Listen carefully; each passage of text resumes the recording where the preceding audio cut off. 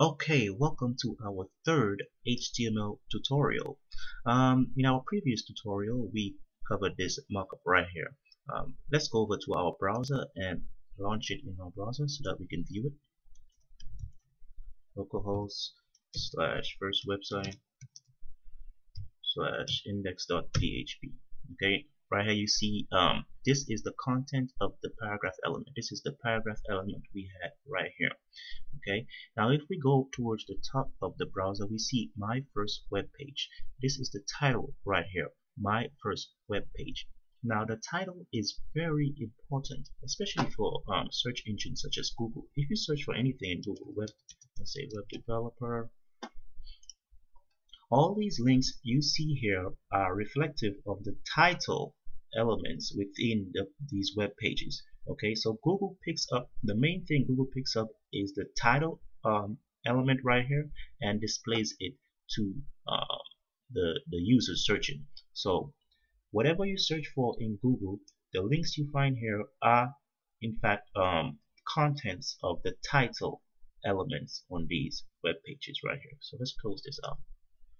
Okay, now we created this paragraph tag. Let's take this out.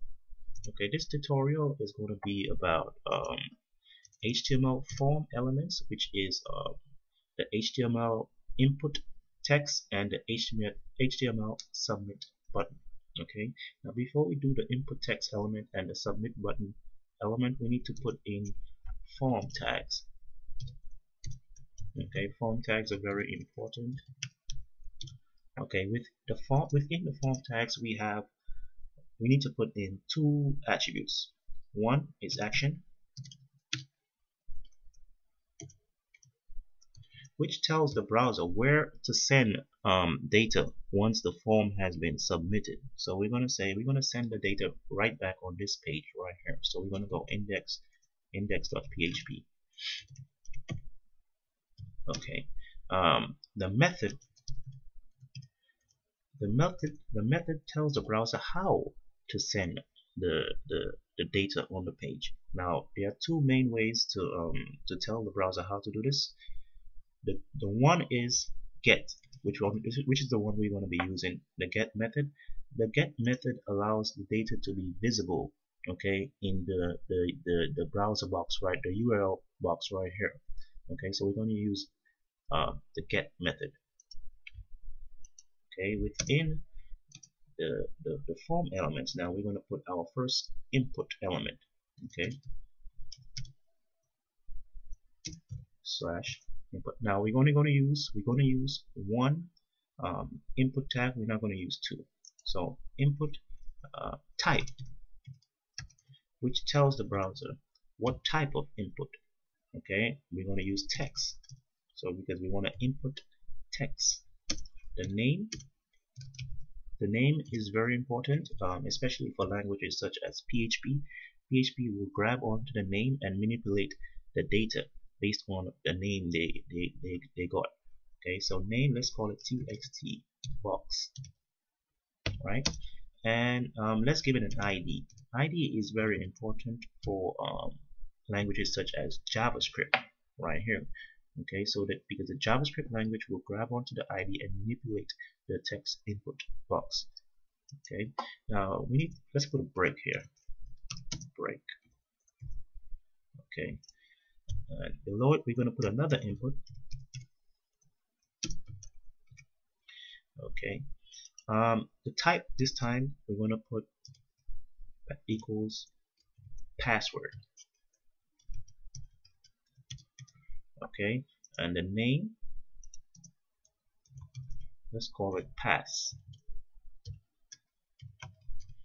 Okay, we could give it, okay, we didn't put the text box ID.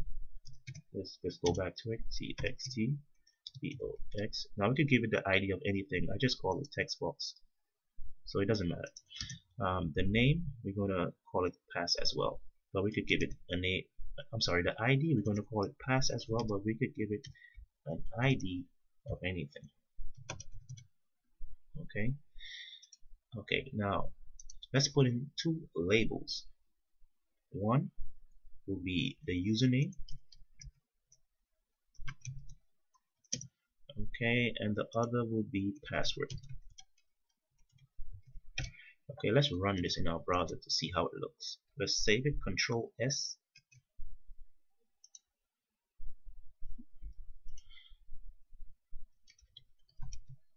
Localhost slash first website slash index of PHP. You see right here, we have the two input boxes right here. Now, if we type in this username right here, you can see the text is visible to us. However, if we type in the password right here, because we give it a type of password right here, okay, if we type in the password right here, you can see the text is hidden from the user. Okay, now we're going to put another break.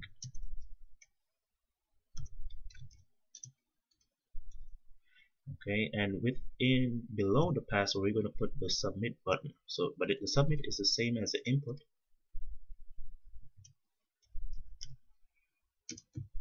However, the type, okay, is going to be submit.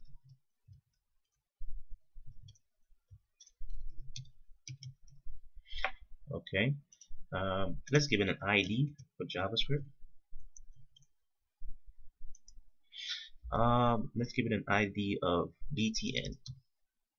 Okay, and also, okay, let's run this. I want to show you something here.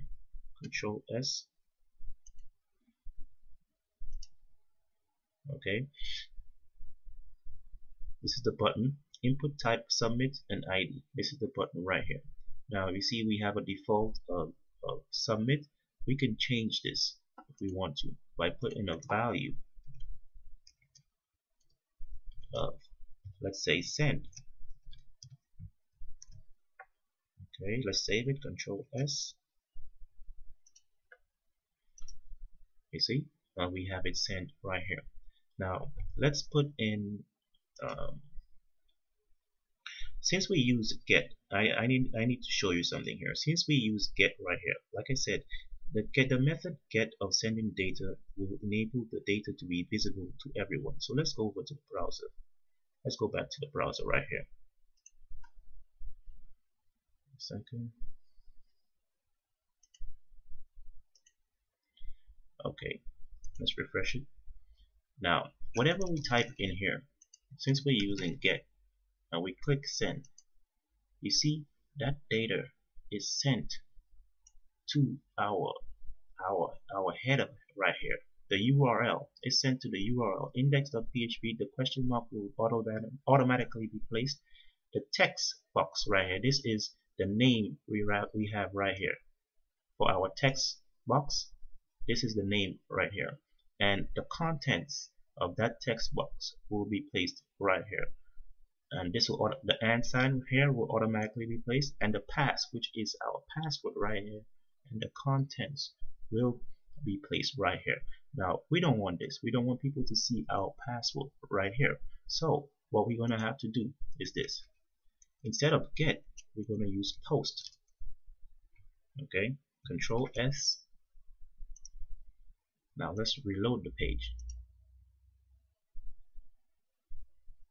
Index.php. Okay, now since we use post, save this. The contents are not going to be shown to the users. So whatever we type in here and we submit it, you see it submits, but the content is not shown to the user because we use post instead of get. Okay, so let's go back. Okay, so let's recap what we did here. Okay, so the form element, right? The form element requires two attributes: the action attribute, which will tell the browser where to send the data, and the method attribute, which will tell the browser how to send the data. Within the form elements, we put our two input elements. We have input type text, which is a text box, the name and the ID, and we have the password, input type password, which will hide the contents of the input box, and the name, pass, and ID pass as well. And here we have our input type submit, the ID, btn, and the value sent. So basically this is our first HTML form element, which is the HTML text input element and the HTML submit button element. Okay, we have many more tutorials to go after this, but please ensure that you subscribe, and I'll see you in the next tutorial.